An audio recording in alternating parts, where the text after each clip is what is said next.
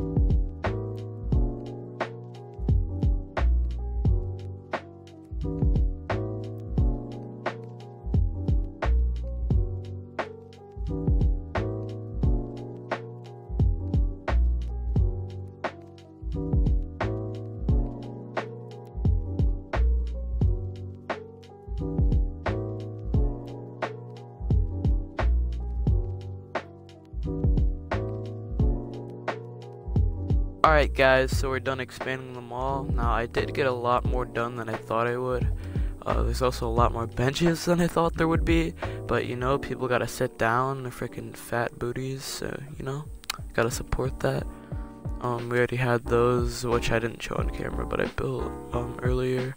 So I also moved the clothes store to right here, and I put a little produce store in here.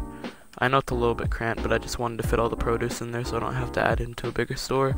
Also, I did a little jewelry store, and I had some space for a storage room just to add to that storage limit. And yeah, over here it's a little bit awkward because I want to have enough space for stores, but also I need to get to these back things.